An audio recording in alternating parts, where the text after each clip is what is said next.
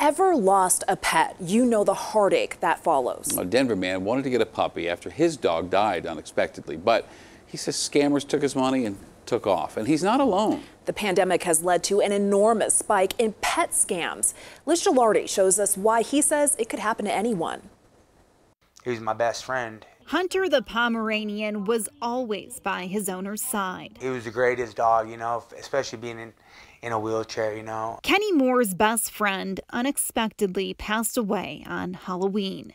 His heart was broken, his companion gone. I'm just trying to fill that void, so I was out there searching for puppies and came across a website on Google that looks 100% legit. Kenny searched for Pomeranian breeders in Colorado. This website came up on Google, perkytoyteacuppuppies.com. These are the dogs they have. You see, they picked the cutest looking dogs possible. He fell in love with Max and Stormy. When he reached out, someone claiming to be a breeder replied.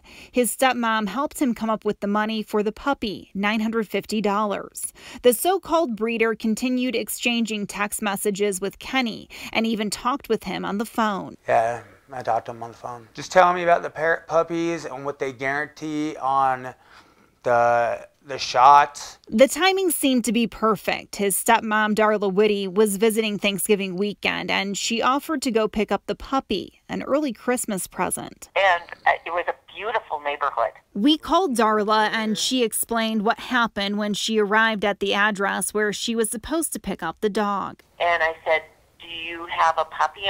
I'm here to pick up a puppy." And he said, "No."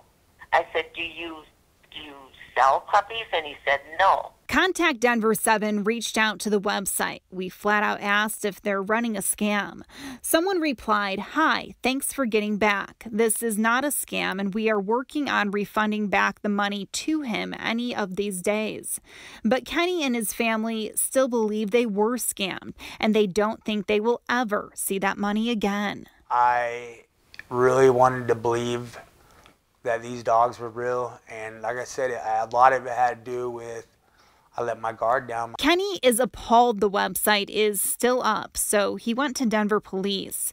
He's sharing this story because he doesn't want another family to get their hopes up, only to be disappointed and out hundreds of dollars. I kept all of the dog toys and stuff, and I hope and I pray that another puppy comes our way. It was really terrible because I don't have the money to help him again. Gelardi, Denver 7.